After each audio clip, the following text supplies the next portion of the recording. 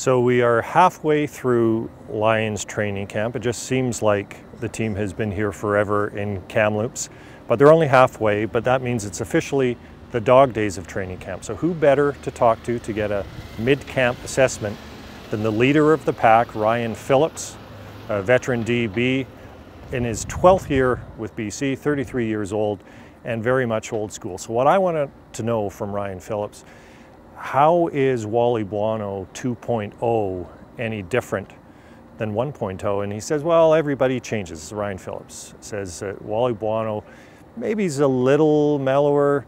He says there's certain things that he never thought he would see, such as music when the players are stretching. They crank up the tunes here at Hillside Stadium when the Lions are limbering up for their workouts.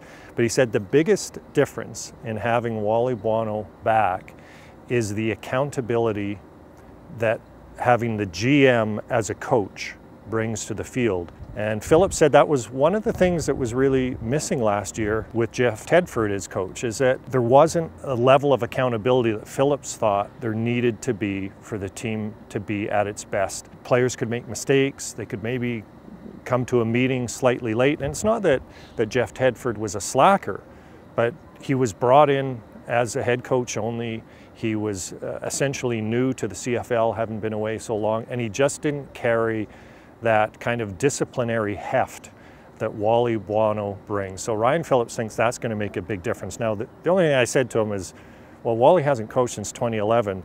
You almost have a generation of players here who have no idea who Wally Buono is. And Ryan Phillips said they're finding out quickly who he is. He's obviously stoked. Everybody is excited about the season at this stage of the year.